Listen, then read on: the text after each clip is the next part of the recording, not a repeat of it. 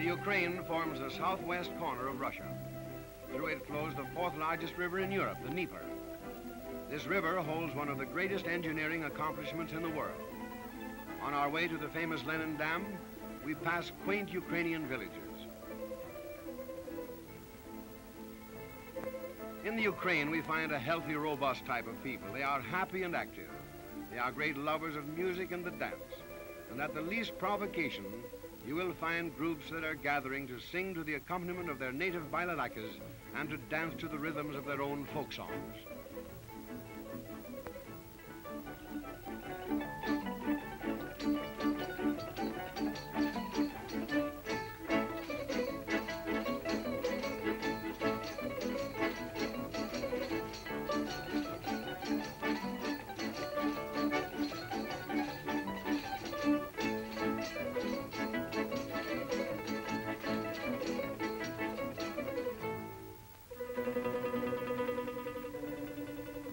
All through the Ukraine, we find lovely landscapes, and there is a poetic quality to their villages. Neat little thatched huts are kept clean with whitewashed walls and gardens of sweet-smelling flowers. There is something about the people here that resembles the smooth-flowing river on its way to the sea. Quiet and peaceful, but determined.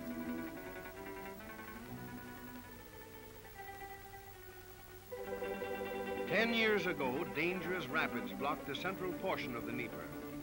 With unceasing force, the waters plunged down over the jagged rocks, between the forests on one side and the hills on the other. The famous writer Gogol described its beauties almost a century ago. But these same rapids paralyzed shipping for over a distance of 100 miles. They actually divided the river into two separate halves. Here, one of the great dreams, first of Catherine the Great, and later of Lenin, has come true. They dreamed of locking the foaming river with a gigantic wall of cement and steel, raising the water level to cover the rapids, and harnessing the great water pressure thus created to spin huge dynamos that would give electric light and power to the whole countryside. Alexandrov, one of Russia's greatest engineers, was summoned, and he worked out the plans for the vast project. American engineers were brought to Russia, and they in turn brought American machinery and American methods.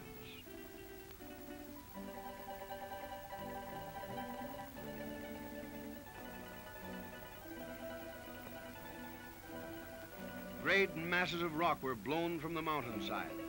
Thousands of tons of sand were sucked up by dredges from the river bottoms.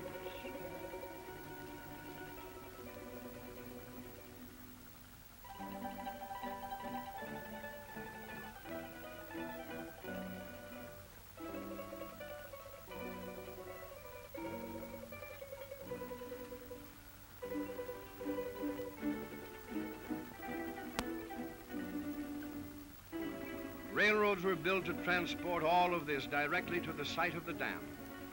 Tens of thousands of Russians worked and swarmed like ants, and slowly but surely, the dam began to take form.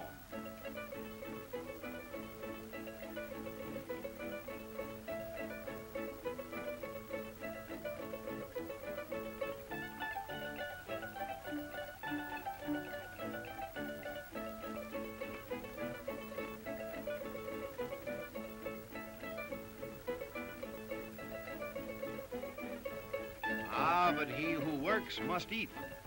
Here again, American methods came into play. Spacious mess halls were constructed. In the kitchens, the most modern American equipment enabled them to feed 10,000 workers at a time.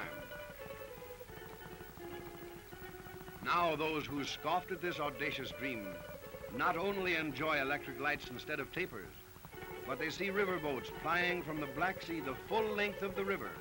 For in addition to the dam, locks raise and lower the ships with their rich cargoes of oil, fruits, and grain in 3 great steps from one level to the other. Now, on the left bank of the river has been formed a great industrial combine utilizing the power created by the dam. At Donet's Basin, we find the headquarters of the American engineers. At this point, there are vast deposits of coal and iron, rock salt, and manganese.